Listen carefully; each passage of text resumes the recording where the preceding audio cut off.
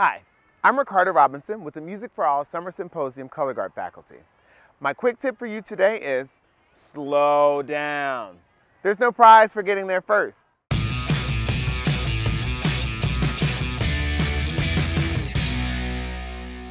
When beginners pick up their weapons, they usually want to spin as fast as they possibly can.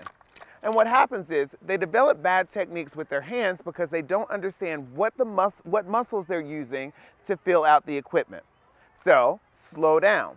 The slower you spin, the easier it is for you to understand and feel the muscles in your hand that control the piece of equipment, and thus you'll develop better technique.